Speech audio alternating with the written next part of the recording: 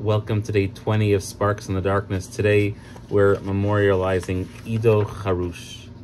21 years old, was killed on October 7th. He was actually on a break after finishing his shift the morning of October 7th, and he knew as the attacks began that his fellow soldier was alone on guard duty, and when the attack began, he decided to actually run back to help them. He and a few other soldiers managed to defend the base for a period of time, but ultimately fell while they were fighting off some of the terrorists. Ido was described by his father as loving Israel very deeply and being proud of being in the army. His father actually said that during his army service, Ido had an incredible honor. He got to meet his own childhood hero, who was the Yom Kippur war hero Avigdor Kahalani, who actually ended up coming to Ido's funeral.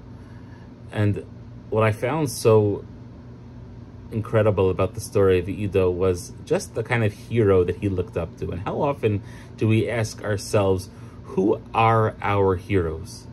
And in particular, as we get close to the final moments of the 3 weeks of the 9 days, we have to ask ourselves, who do we look up to? Who do we admire?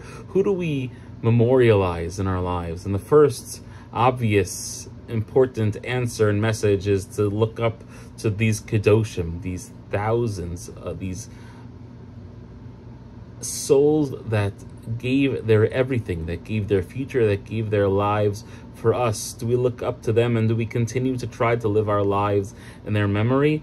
But second, do we also seek out to try to find valuable and meaningful role models in our lives to look up to in other areas? Are we seeking to better ourselves, to become the best version of ourselves by seeking out guidance from those who perhaps might excel in areas that we don't? This is a question we have to keep asking ourselves as we come close to the conclusion of this time. Who are our heroes, and how do we continue to honor the legacy that they lived for, that they left for us? Wishing everyone a beautiful day.